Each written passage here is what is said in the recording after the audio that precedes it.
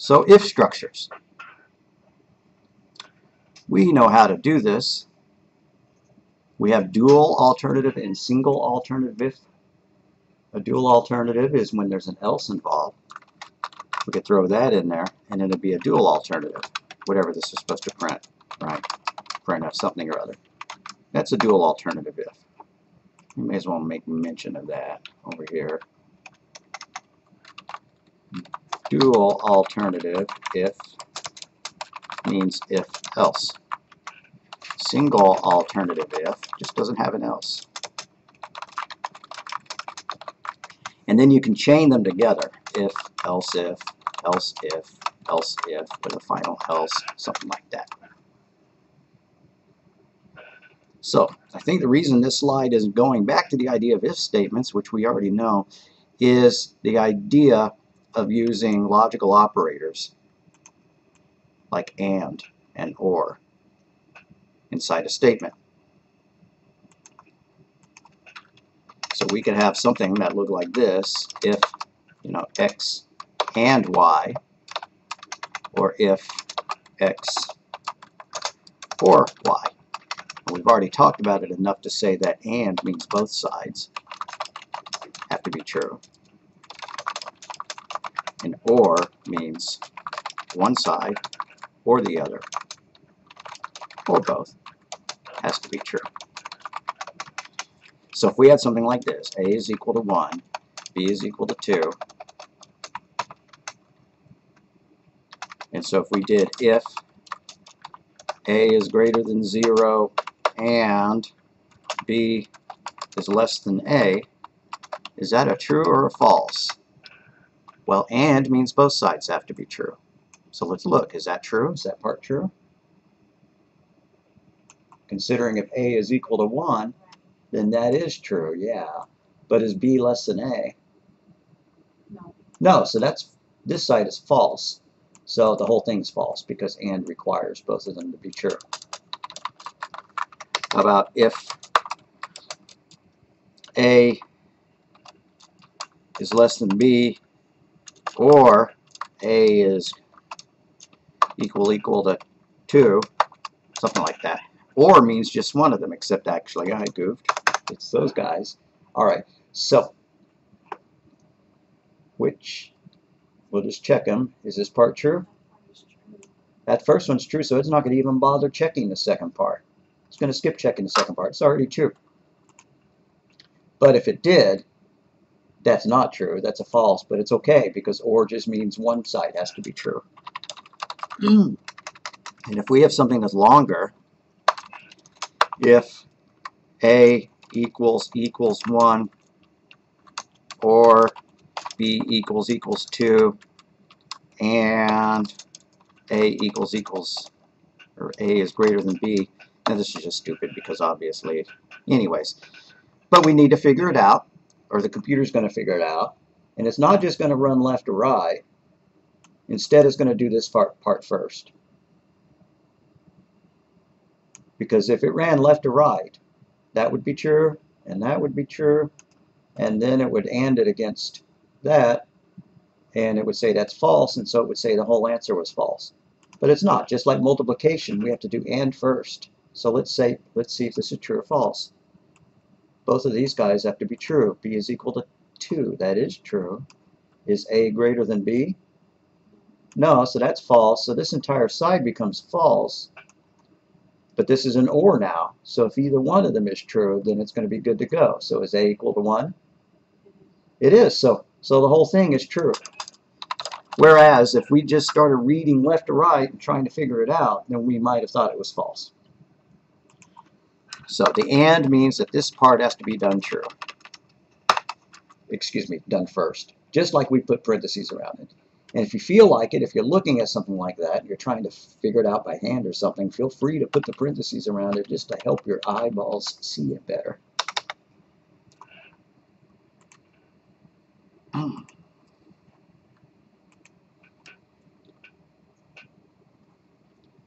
So if we ask them a question,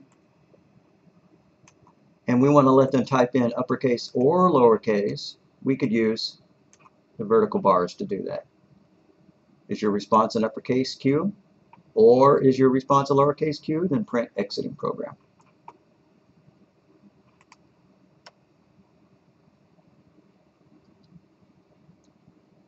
So here they're introducing the idea of something called isDigit. What isDigit does is it checks to see if a character is actually a numeric character. Because you know there's 100 different buttons on the keyboard, but only 10 of them are digits. And sometimes it's really important for us to know if something is a digit or not so we can turn it into something that can do math. So what we're asking is please enter a letter. We read it in with scanf.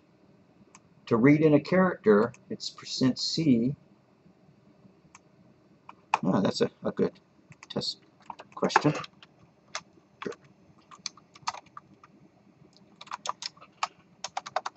To use scanf with an integer, we use %D. What is the code we use to read in a float? What is the code we use to read in a char? Now we just saw the char. We already know the answer just from looking at it. It's %C. And a float. What's the float? %F. Yeah. So isDigit, I mean we could play with it, but it checks to see whatever they typed in to see if it's a number. And if it returns a 0, it means it didn't. And I guess if it returns a 1 or at least a non-zero, then it means that it is a digit. Okay, so if digit is equal to false, that means it's a letter and not a digit. And so it prints thank you. Else, it means you did enter a letter. That doesn't seem like the most important thing in the world right now, but we really haven't played with many functions, so why don't we go ahead and play with that one.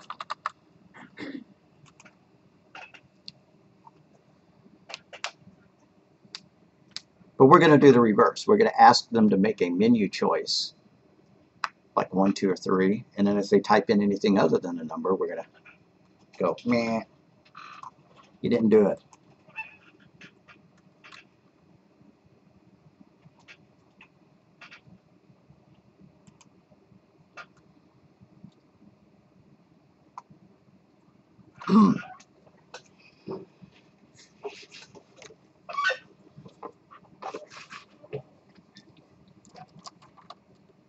So, empty project.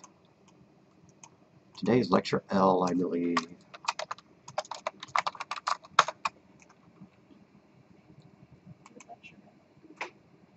Yeah, A, B, C, D, E, F, G, H. No, it's lecture I.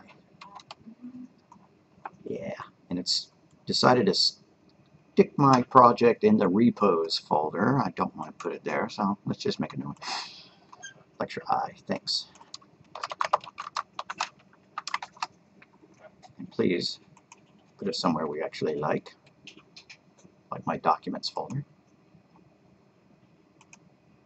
All right.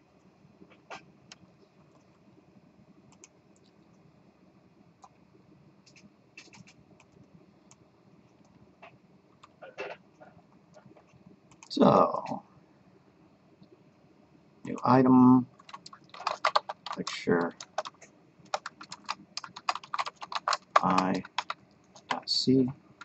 It's an I, isn't it? Yeah.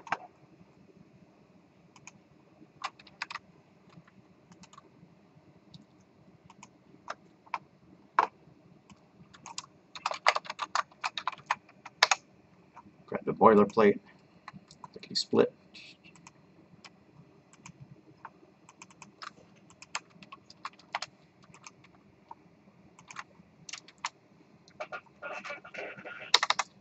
All right, first thing I'm curious about is that isDigit function. Is it part of these libraries?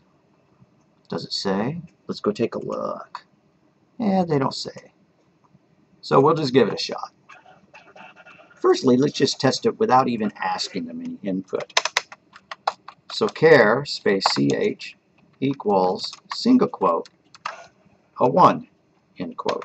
Now that ought to be a number. We ought to know. So if parentheses is digit in open parentheses, CH.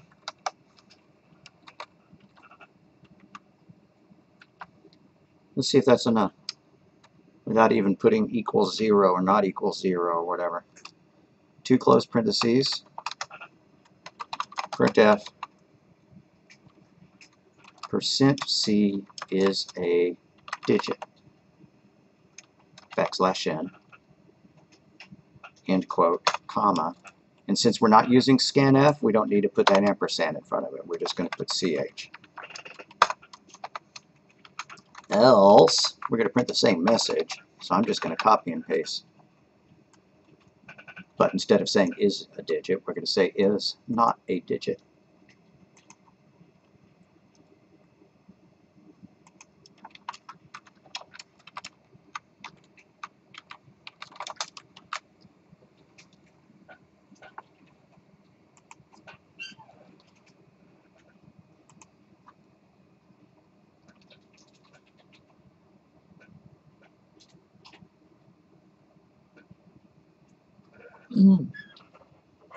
One is a digit. Good deal. I'm going to change that to like an A or a question mark or something that should not be a digit. Run it again. A is a not digit. All right, that's bad English. It should have said A is not a digit, but okay. So that seems to be working. Are there any other functions like that other than isDigit to check to see, like isAlpha for a letter or something like that, or isUpper? Yeah, there's isLower to see if something is lowercase. How about checking to see if it's a letter?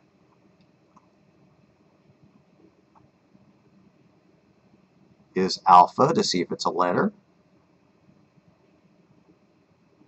All right, let's try isAlpha and isLower. So I'm going to come down here, and we're going to do if isAlpha, parentheses ch, in parentheses, it's a letter. So printf, parentheses quote, %c is a letter, \n, end quote, comma, ch. And if that's true, then let's check it to see whether it's uppercase or lowercase. So if, parentheses, is upper, parentheses ch, close, close, open curly brace, printf, parentheses quote, dot, dot, dot, and it's uppercase, \n.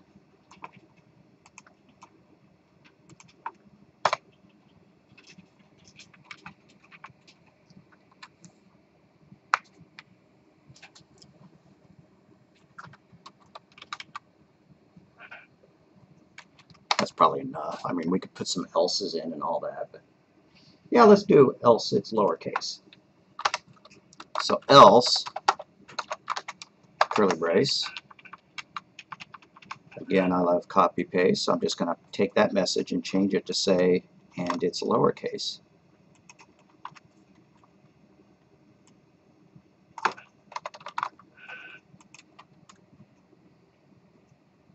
All right, A is a letter and it's lowercase. Let's make it like a capital X.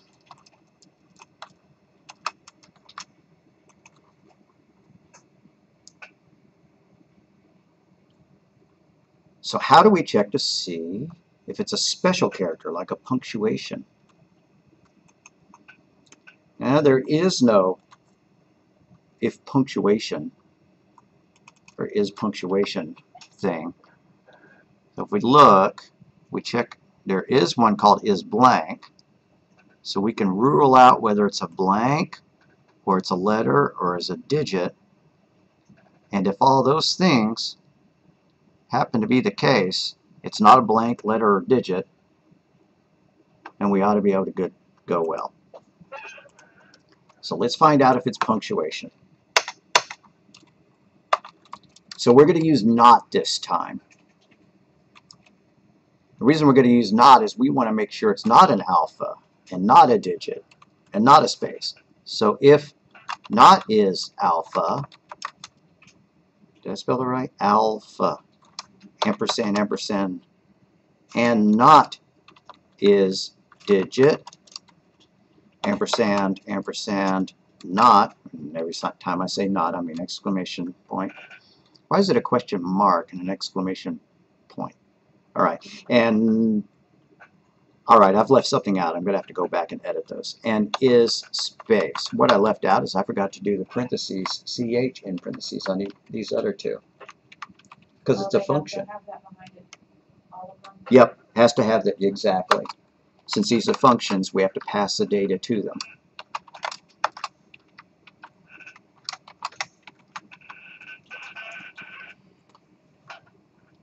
And so let's go ahead and print out parentheses quote %C is punctuation or a symbol. Technically speaking, everything's a symbol, right? But anyways, %C is a symbol, \n, end quote, comma, ch.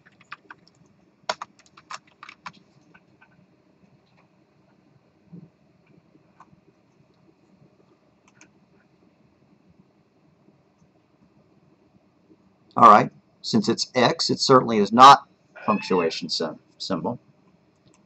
So let's scroll back up here and make it like a question mark or something.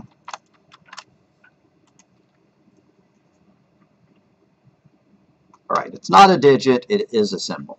Okay.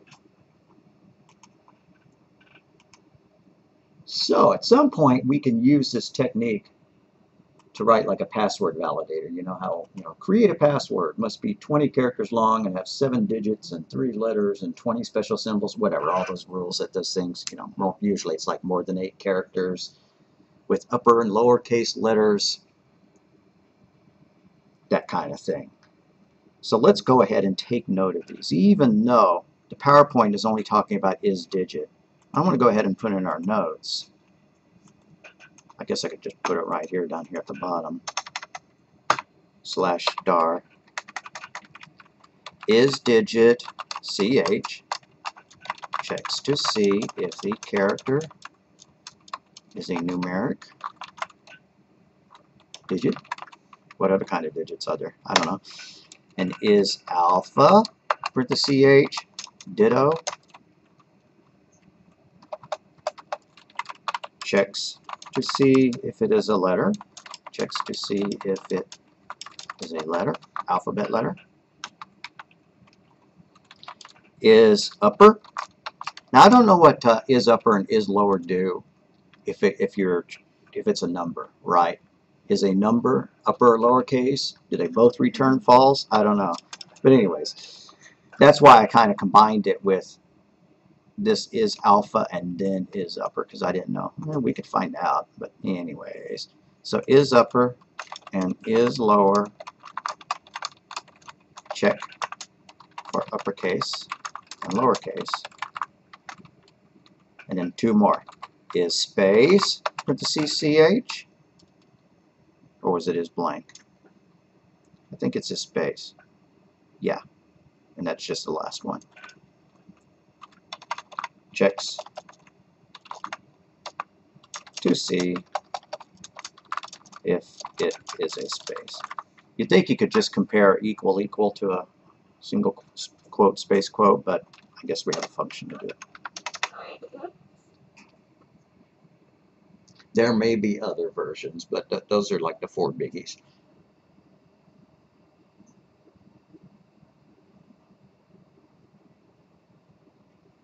What if we wanted to write our own function called is symbol or is punctuation? We could do that. We haven't written many functions yet. So let's go above main and write a function.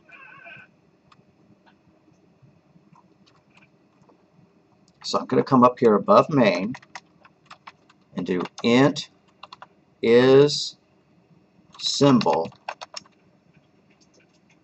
parentheses, char ch in parentheses, in semicolon. And we're just going to do an if statement. If parentheses, not, it's going to be the same thing. Not is alpha, parentheses, ch in parentheses. And, wait, I misspelled alpha. Go back here. And not is digit, parentheses in parentheses. And not is blank, parentheses in parentheses. Two close parentheses. Then return a 1 because that's all true. Else return a 0. So we could use that function just like we use is alpha and stuff like that. So anytime we wanted to check it, you know, we could just do, I'm going to delete this line, but I could just do if is symbol parentheses ch rather than write that long thing here when we wanted to use it. Because we may need to check over and over and over if it's a symbol, something like that. Okay. So to define a function, you give it a return type, you give it a name, between the parentheses you put any data that it accepts, if any. These are known as parameters. This one only accepts one parameter and it has to be a character. Then after the closed parentheses, it's got a open curly brace and a closed curly brace, and then there's a block of code. And the return value has to match the return type. So I couldn't do anything like this, return Fred, if it was told to declare, to return an int. So let's get rid of that. There we go.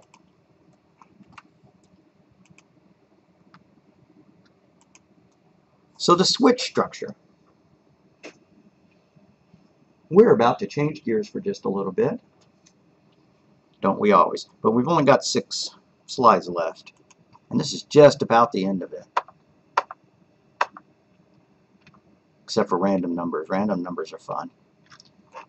Okay, so what we're going to do is, back in the old days, let's look at phone keypad. If I can spell it, phone keypad. And we look at it. What we see are letters and numbers. Back in the olden days, the phone company didn't think people could remember 7 digits. So instead of 737 1 2 3 4, they'd say that it was Regent 1 2 3 4 or Pennsylvania 1 2 3 4, or I don't know all the names of the codes. There were, you know, just about for every letter 2 digits, they'd come up with some letter to try to help you remember it. What other area codes does Oklahoma City have? Like 848. So anyways, if we go and Google, yeah, what are those Oklahoma prefix codes telephone. I don't know if this is going to work. Yeah, I want the words though. I want to play like we're in the 60s. Probably not going to find them. What if I look for region? I just happen to know that was Midwest Cities. Aha, and Pershing and some others. Let's take a look. Wikipedia has a nice, great big one. List. So 8-4, it might have been Thornwell or Tilden or Victoria or Viking or Vinewood. What was the one you said? 5? 586. Yeah. So 5-8. Juniper or Juno or Justice. So anyways, let's write something that takes letters and turns them into digits. Not through a mathematical process, just by if statements. Yeah, we could probably come up with some fancy math thing that would do it, but nah. So what we're going to do is we're going to come up here and we're going to ask them for a character to turn into a number. Where are you again? I went in the wrong place. I want to be right above the pause, right above the end. So let's tell them, printf, we will translate a telephone prefix letter to the number, \n, end quote, semicolon.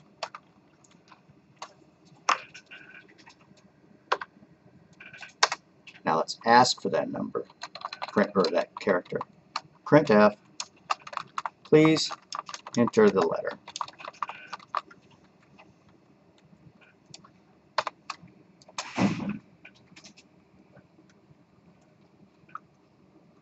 End quote, end parentheses, semicolon. Now we need a scanf to read into our letter. I'm just going to assume that we've already declared char ch. So I'm going to comment that out. We've already got it. So scanf, parentheses, quote, %c, end quote, end parentheses, comma. And since we're reading in rather than writing out, we do need that ampersand, &ch. Now we can use some if statements. If, parentheses, ch equals single quote a in single quote, or ch equals single quote lowercase a. This is going to be a pretty big if statement, and the reason why is if we go back to our phone keypad, and A, B, or C all translate to 2, and we need to be able to do uppercase and lowercase versions. So there's going to be like 6 things tied together with ors. Sounds like a boat. All right. Or ch equals uppercase B, or ch equals lowercase b with single quotes around it, apostrophes. I'm going to go to the next line. You don't have to. Or ch equals uppercase C. And there's a way to convert an uppercase letter to a lowercase letter. I could look that up. I'm going primitive though. Or ch equals lowercase c. If any of that is true, then it's a 2. Why not a 1? Why didn't they start ABC with 1? Well, because 1 was for dialing long distance, so they didn't assign it any letters. Printf, parentheses, quote, 1, \n, end quote. Or maybe just put dial 1, dial space 1. And we can keep doing that. We can check for D, E, and F, and so on.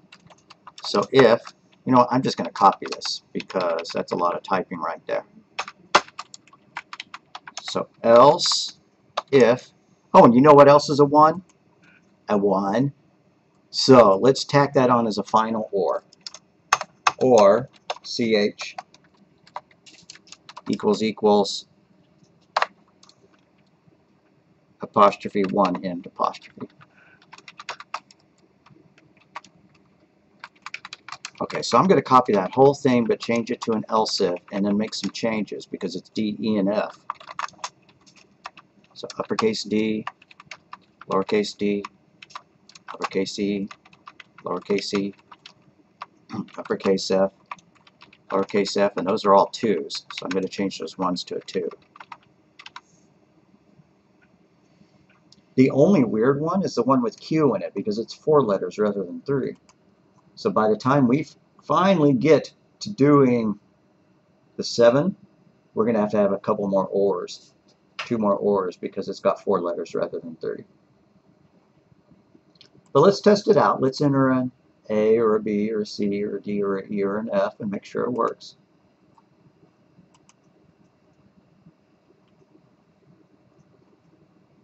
Alright, we know an A is supposed to be a 2. Alright, I was an idiot. I said it was supposed to be a 2 and then I printed out that it was a 1. You're probably thinking I'm crazy. Let's change those to 2's because we go and look on the keypad. A, B, and C are 2, and D, E, and F are 3's. I don't know where my brain was. I took too much Ambien last night. Let's run this again. Alright, so an A should be a 2. An uppercase F, just like a lowercase f, that's a 3. Okay, seems to be working. What happens if we give it something it's not expecting? Well, let's just type in a number. A 2 is a 2. Good. How about a 4? It doesn't know. We haven't implemented 4 yet.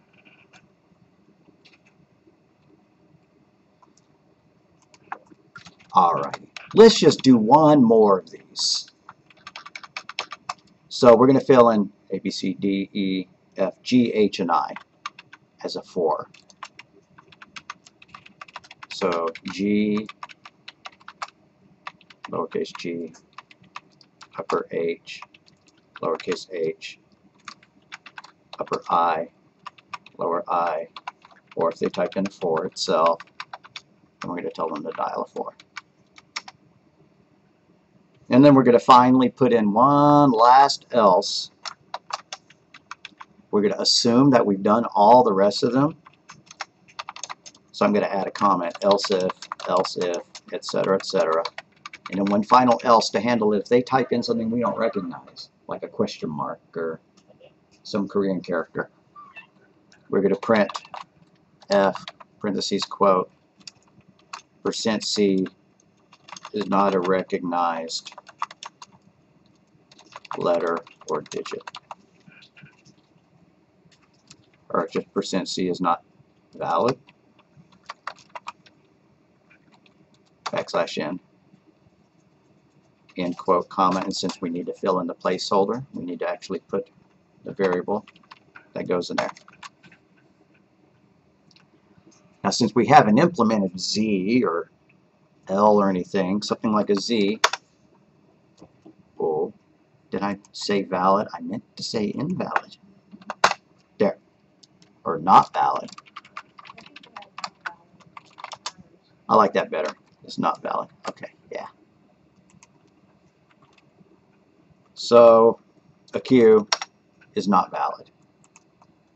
Now it is, but we just haven't added the rest. So I'm going to take this code and just kind of tuck it away in the notepad file for now. Because who knows, we might make a homework assignment or something evil out of that.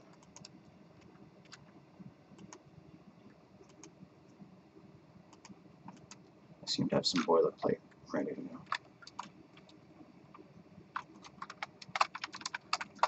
Code for turning a telephone prefix letter to a number.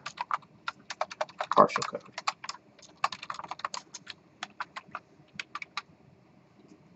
Alright, but there's another way of handling it, which is what this slide's going to show us. And we didn't have this in Python, so this should be new unless you've taken Java or something. What it does is it looks at the character and then it sends it to the right case. If it was a 1, you have selected sports. If they typed in a 2, you selected geography. But they made a boo-boo here. I'll tell you what it is in a minute. Case 3, you selected music. Case 4, you selected world events. 5, invalid category. Okay, there's a problem. They left a break out.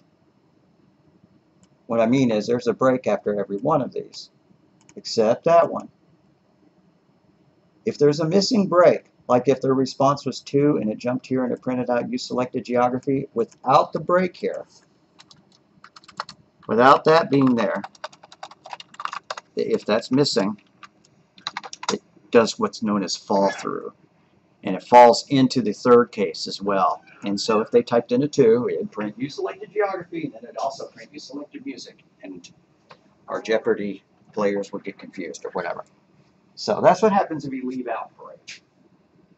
Almost never do you want to leave out the break statement. You could do something specialized, and we'll show an example of that after a while. But usually we don't want to. So we could rewrite that code, all those if statements, because that's all this is a big if statement. If it's a 1, print sports. Else if it's a 2, print geography. Else if it's a 3, print music. Let's do that with our digit specifier.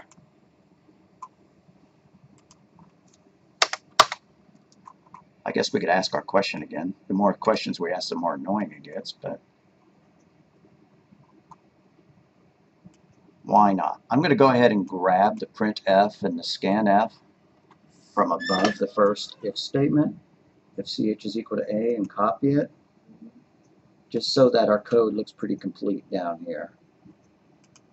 I'm going to paste that below our else. But I'm going to add something to the print. This time we will use switch \case. Just right. Otherwise we wonder why in the heck we entered the same letter twice. Alright, so now we are going to do switch parentheses ch in parentheses.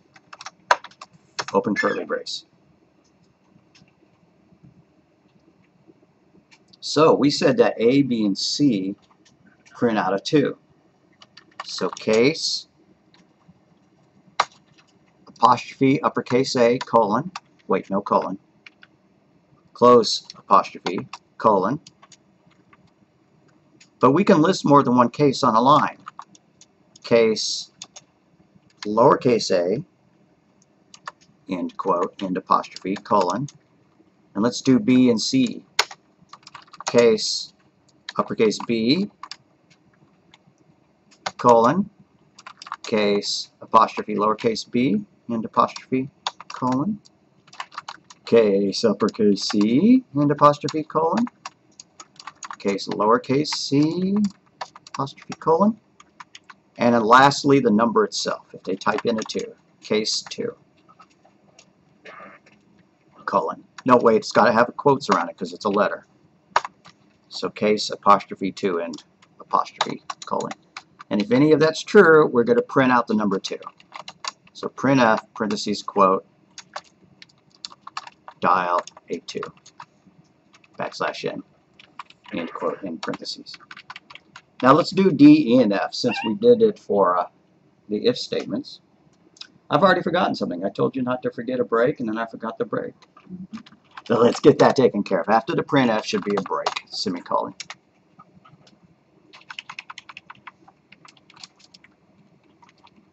Now I'm going to copy that stuff and paste it and just change it to D, E, and F, making a 3.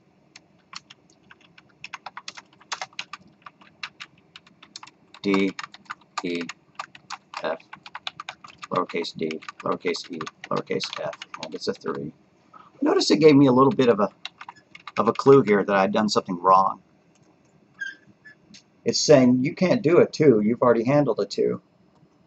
That's kind of nice because when I was doing these if statements up here, if I made a mistake and like accidentally checked for an A when I'd already checked for an A up here, it's not going to tell me that I did it wrong. But this is, so that's kind of cool. And then if it's a D, E, or a F, or a 3, I'm going to tell them to dial a 3.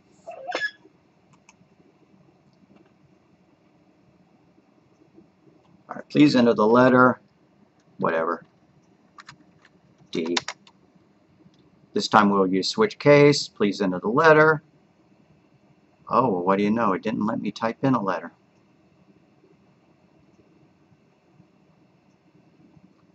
Is that wonderful news? Not really.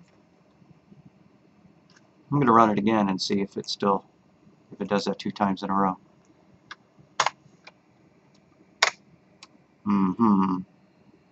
Did I forget my scanf? Nope. Okay, I'll be right over there. Mine's behaving pretty poorly.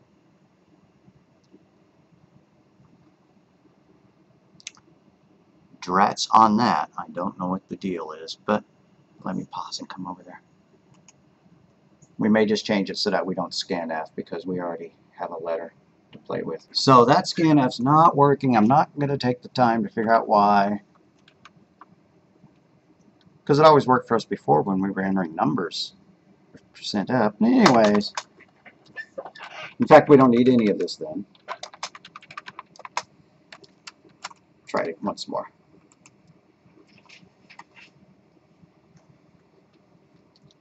So please enter the letter A. Dial 2, dial a 2. It worked both ways. Please enter the letter 3. Well, we're being stubborn. We're giving it numbers rather than letters, but still. Dial 3, dial a 3. Maybe we could block out this part, this first part with the if, else, ifs. Nah, let's leave it alone. It's alright for it to print it twice. And we need to put, kind of just like we have a final else, we need a default colon. And same thing we did up here, we're going to print not valid. Print parentheses, or printf parentheses, quote, %c, not valid or is unimplemented, \n, end quote, comma ch. Because that's the case, it might be valid, but it's just not implemented.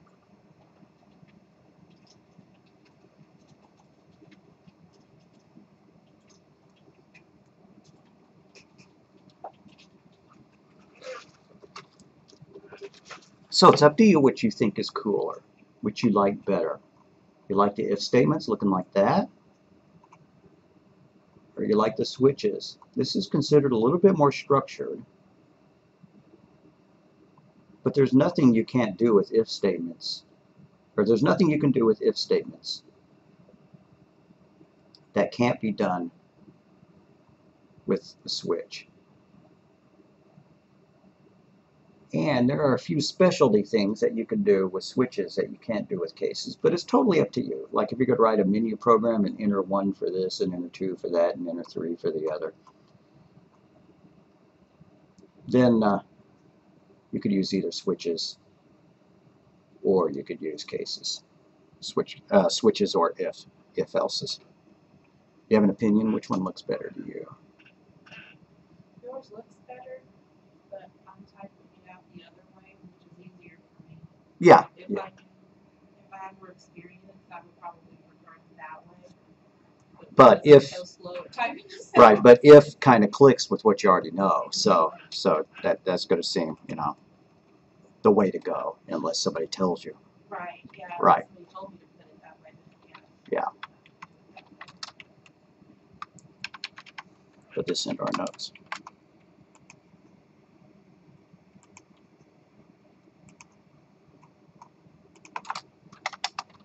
Or you could do it with switch case.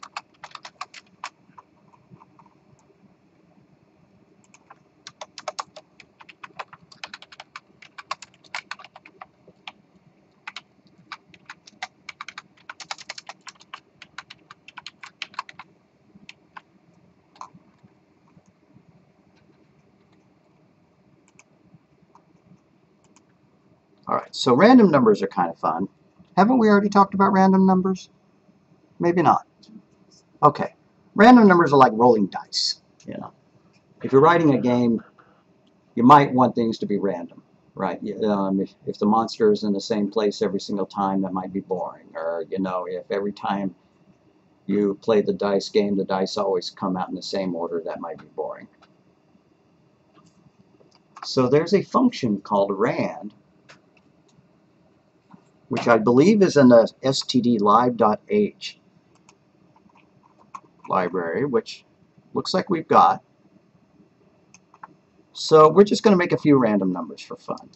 I'm going to come down here before the system pause. I'm going to do printf parentheses quote now for random numbers end quote in parentheses semicolon. The rand function returns an int. So let's get 3 integers. Int r1, comma r2, comma r3, just to hold our numbers.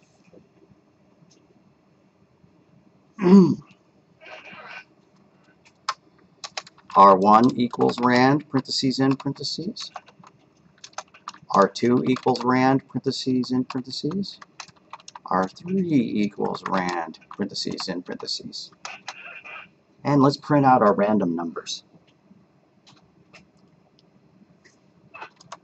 Printf, parentheses, quote, random numbers are %d, %d, %d, because they're integers, not floats. So we're using %d.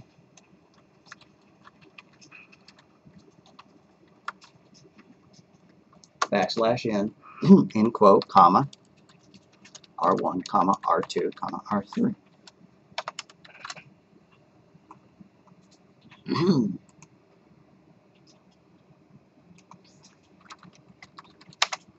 All right, here's our random numbers. 41, 18,000 and something, and 6,000. Neat. Let's run it again. 41, 18,000, 6,000. Well, those are the same numbers. It's giving us the same sequence of numbers every time. And that's not cool. We want them to be different. What a random number algorithm is it's really what's known as a pseudo-random number. Pseudo-random meaning that it's calculated by an algorithm. And what the algorithm does is it takes the number that it calculated last time, runs it through a math formula that you're not supposed to be able to predict, and it gets another number. And then that number is run through a math formula that you're not supposed to be able to predict to get the third one. But if the first number is always the same, all the rest of them are always going to be, the same every time you run it as well. But there's a function which can so-called seed the random number generator, so that you can say, don't start with a 41. I want you to start with a different series. Calculate it, as if the first number was a 7,000. And then if you say calculate it as though the first number was a 32, and each time they would be different. So let's use that seed function, which is srand for seed random. So why don't we just do srand parentheses, I'm going to just totally make up a number, 27. And now the numbers are going to be different than the last time we ran it. They're still going to be the same every time we run it without changing that. 126, 3014. If I run it again, it's still going to say 126, 3014. Right. So we need a random seed. Well, how can you get a random seed if the random number generators make the same thing all the same time? What people do is they use the number of seconds since midnight or something like that, something time-based. Because it's very rare that you'll play that game at the same number of seconds after midnight every day. So you're not going to see the same numbers come up. And so we use a time function to fill in the srand function. So srand, parentheses, time, parentheses, in parentheses, semicolon.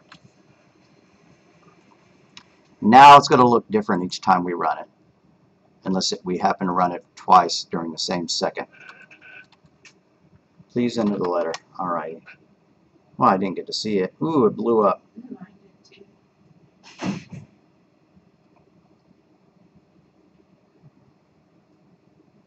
Well. Does the PowerPoint tell us about using srand? No, of course not. Well, that's boring. We don't want the same numbers every time. srand and time in C programming.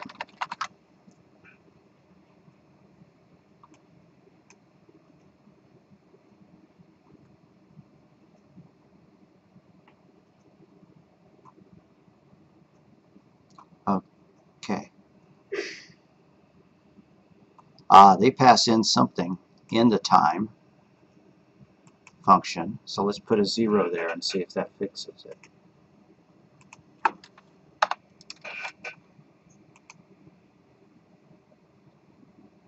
Stop the debugger by clicking the red stop symbol. Try again. This is getting real tedious having to type that in. Okay, so I got 19,000 and something this time. If I run it again, unless I ran it twice in the same second, 19,000. Okay, 19,222. Let's try again. 19,255. Well, at least it's changing. And then the second number is 26325. Let's find out. Okay, that's different. Alrighty, now these numbers are too big. What do I mean by that? Well, you know, if we're playing Yahtzee and we're using cubes, six-sided dice, we want a number between 1 and 6, not between 0 and 65,000 or whatever it's coming up with there. We can use modulus to lower it down to be between 0 and 5, and then add 1 to it to make 1 and 6. So we're just going to modify our random calls here.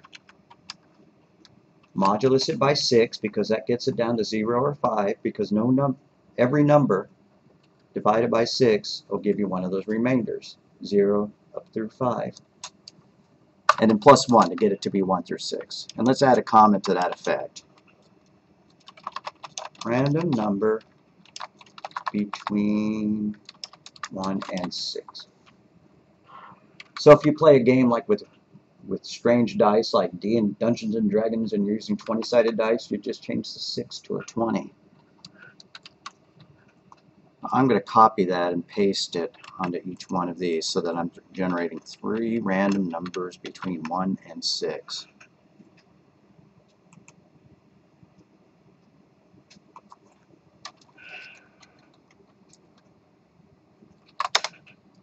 So I got a 1 and a 2 and a 2.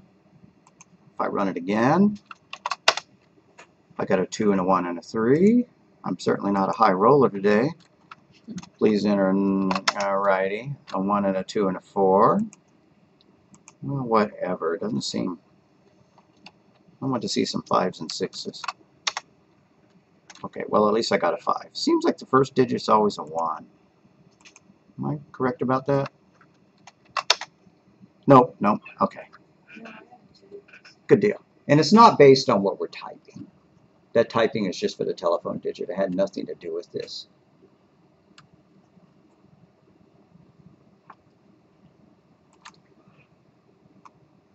So we could make this loop. We could make it loop and ask them if they want to repeat it, and ask them if they want to repeat it again and again and again. That might be more fun, but let's not. Why don't we go towards doing our review now? So our review, excuse me, our assignment is going to be to take our telephone prefix program, take the telephone prefix code we wrote in class, either using if, else if, or switch case, your choice, and complete it. Now that one's not going to be too hard to do because all we have to do is do the rest of the letters right. Right. So that one's not going to be super challenging. And so we're going to tack on something. Write a program that generates 5 random numbers and adds them up and prints the total. The random numbers should be between 1 and 100. So instead of modulus 6, you're just going to do modulus 100. So that one's also easy since we've already got code that does 3 random numbers, 5. We don't have to make a loop or anything, right? If it was going to be write a program that generates 5,000 random numbers, yeah, we'd write a loop to do it, but we don't need to. Not for this. So that's part B. And you can just stick in the same one. So instead of write a program, write code that part B can just be part of the same program as part A.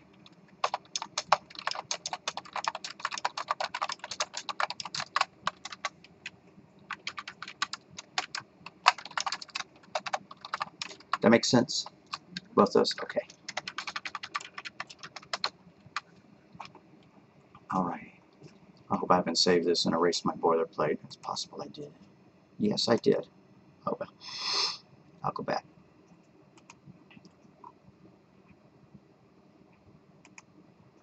I believe this is homework 5. It's homework 6, I think. Okay. Homework 5 is calls minutes. Ah, you're right. Okay. But wait. I never made a Dropbox for homework 5? No, you didn't. That's right, and you texted me about it, and I goofed it. Okay, so what's homework 5 about? Calls minutes. I'll go update this later, but I certainly need to publish it. User to enter their age, years of employment. Yeah, so that's the if and the else and the and the or homework. Alright. And we have to give ourselves time to do it. So, Tuesday at midnight of the following week. Whoops.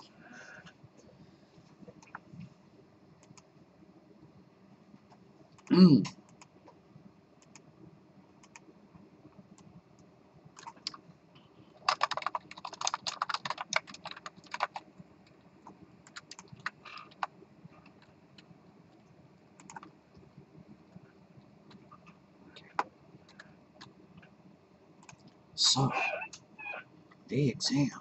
Let's take some notes.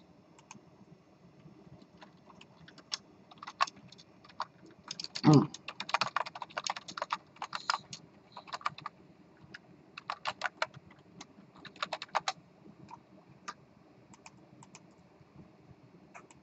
already had some notes over here that I'd started.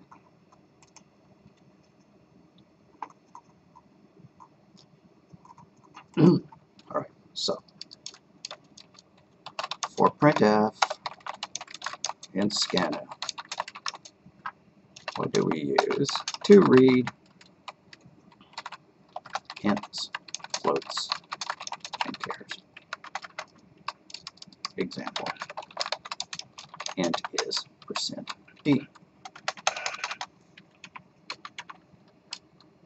For printf and scanf, that's really enough.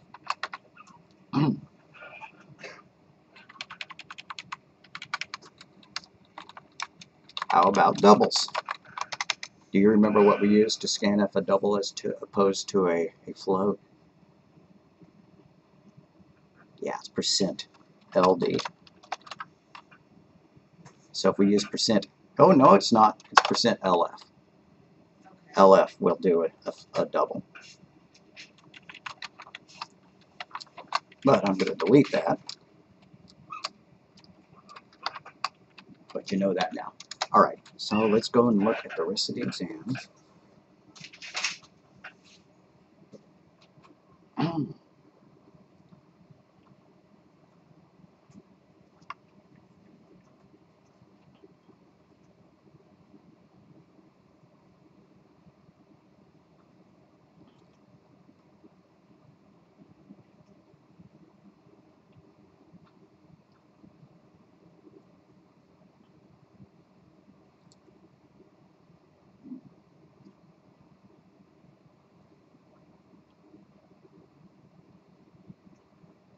Alright.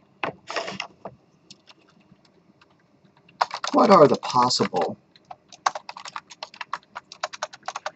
values for a bit? And I'm going to upload this, but I mean, you may as well write things down that catch your attention. What are the possible values for a bit? What's the answer? 0 or 1? 0, 1. Yep. How many bits are in a byte? 8. Yep. If you have a truth table that looks like this, 0, 0, 0, 1, 1, 0, 1, 1, and the answers, the results, are 0, 1, 1, and 1. Or if you just replace that with T's and F's, or if you wrote the zeros as F and the ones as t. Is that an and or an or operation? Yep, that's exactly it. Yep, yep, yep. Yep.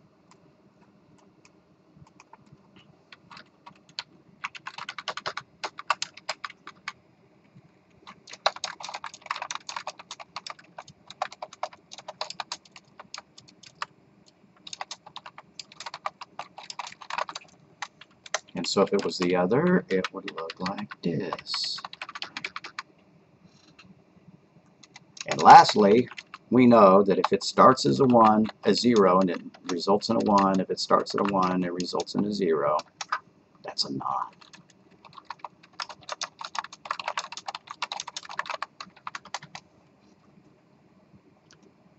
So if we're going to do a comment, to do a single line, what have we been using?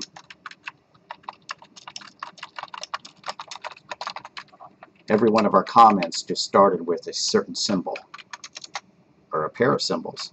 In Python, it was hash. In this one, it is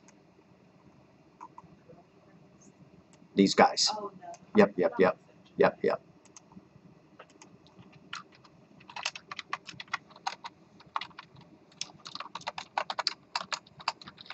Multi-line comments are instead that, right?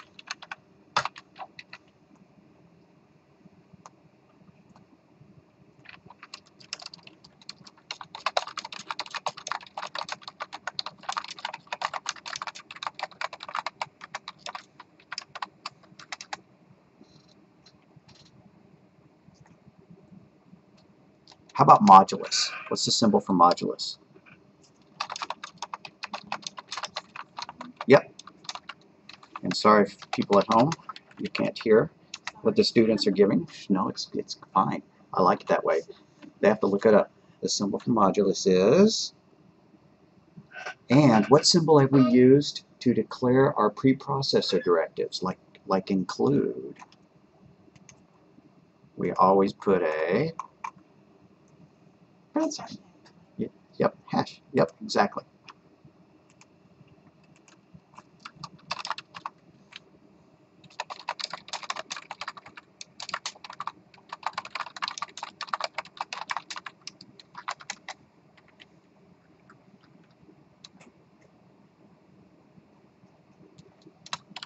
Now we're getting technical. To pass a variable into scanf to let the user fill it in, we use what special symbol? So all of our variables that we pass into scanf have had a something in front of them. So we can look at our scanf statement right in our code and spot that one. Yep, yep, yep, wherever that was.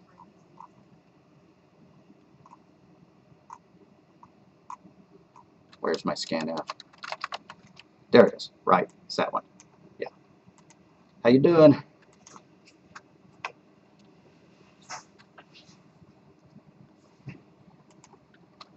Know the equal to, not equal to,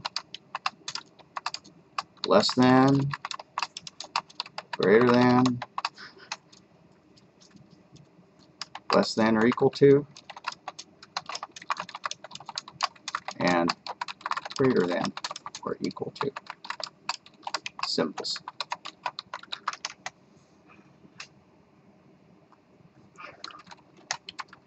What is the assignment operator? If we're going to stick the value of 3 into x, how would we write that? How would we write storing 3 into x? Just x. Yep, yep, yep, yep. And so that's the answer to what is the assignment operator. Or write a line of code, not Claude, code that declares an integer named x and sets the value to 100.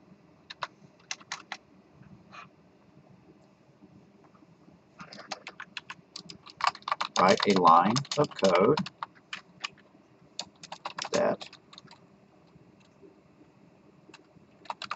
says if x is equal to, or if x equals 100, print yes. It doesn't just have to be one line. You could do it in one line, but write code that says if x equals 100, print yes. We haven't talked about pointers much, so I'm skipping that one. What is the AND symbol as opposed to the OR symbol?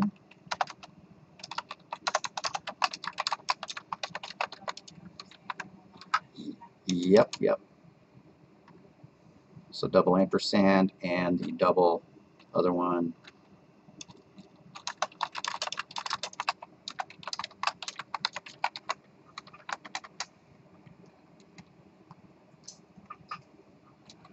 And how about not, like we stuck in front of is digit? Yep.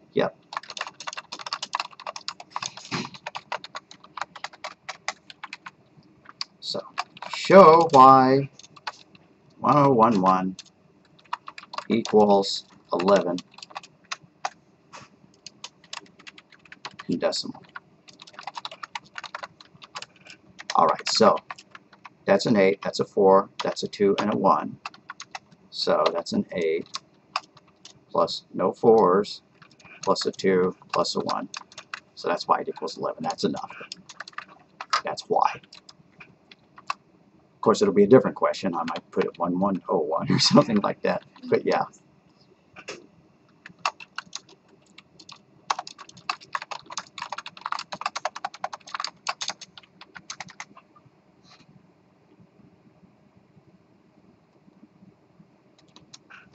So there are like 3 ways of writing add 1 to x.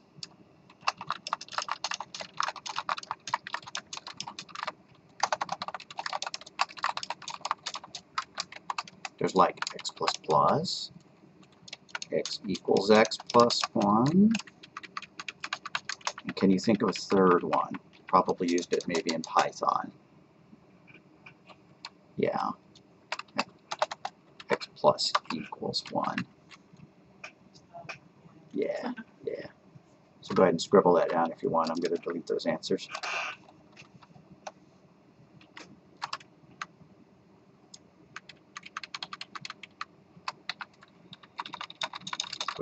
So this is also known as incrementing x.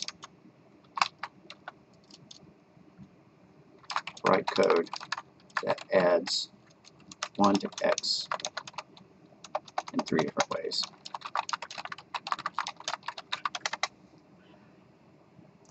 We're going to skip it bitwise AND and bitwise OR.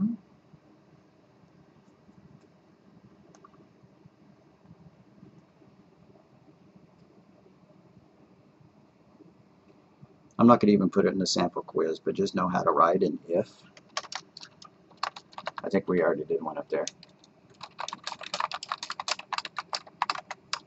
Know how to write an OR. Know how to write an if. That means if x is between the values of 1 and 100. So that looks like something like this. And if it's checking between a range, we either use AND or. Which one is used to check between a range?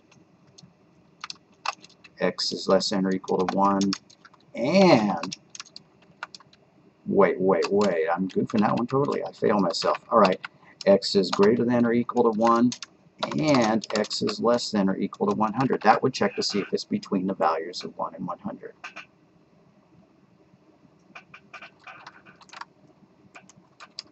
What if it was outside the range? We'd use OR. Right, so if x is outside the range of 1 to 100. So instead, it's if x is less than 1 or x is greater than 100.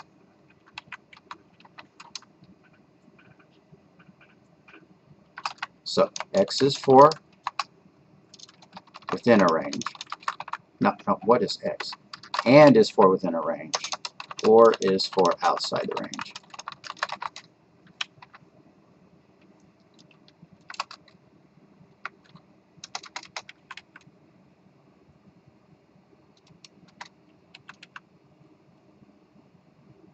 All right, if we have an int and a uint and a double and a float, one of these is known as an unsigned int. That's pretty easy. It's the U. Right, it's got the u in it. Unsigned means that it can only hold a positive value. So that means that the other one has something special about it, so it can hold negative values, which is what?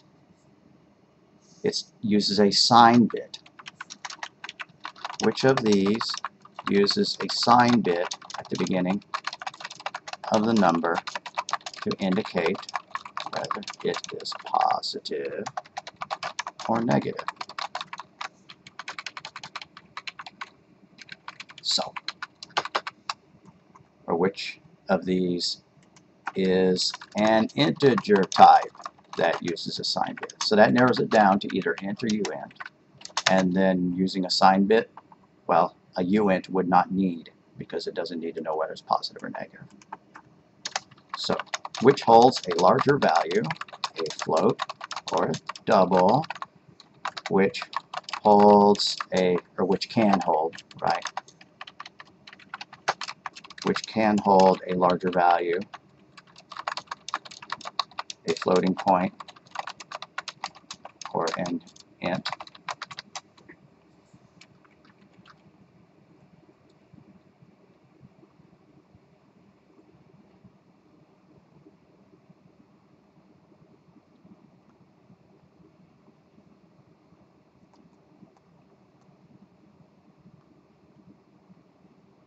All right, and I think I'm just going to make this a note here because we only talked about the ternary operator one day.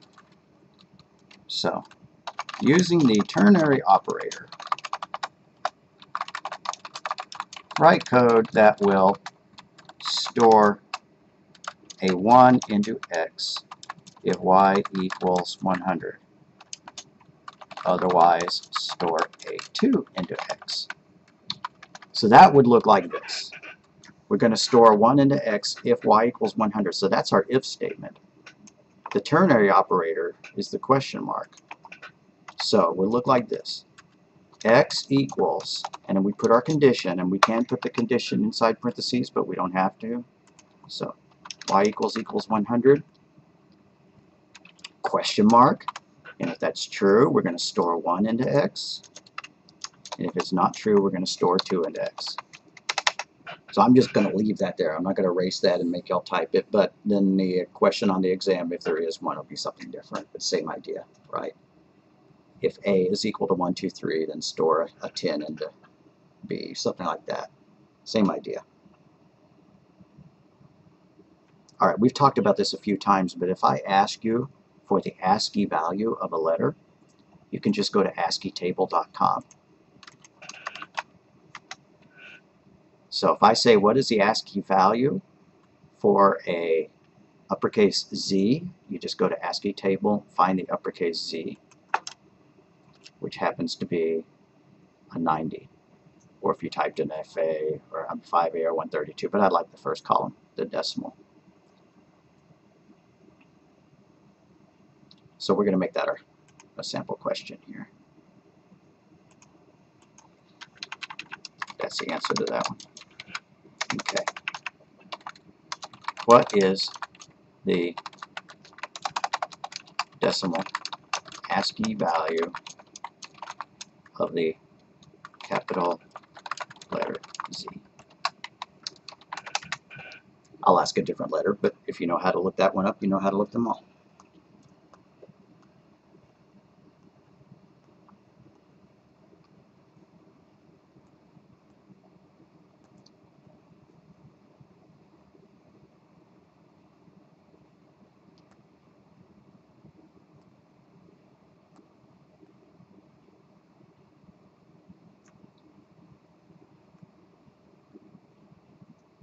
I think we already know how to use printf statements, but write a printf statement that prints f equals, followed by the number, if f is a floating point. Right.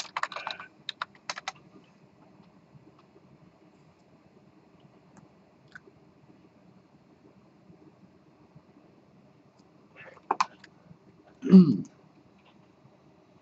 we're going to have to get out of here soon.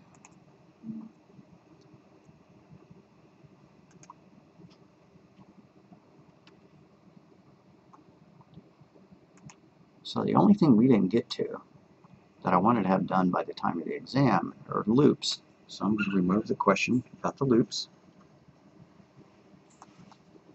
All right, that's about it. That's about enough, I think.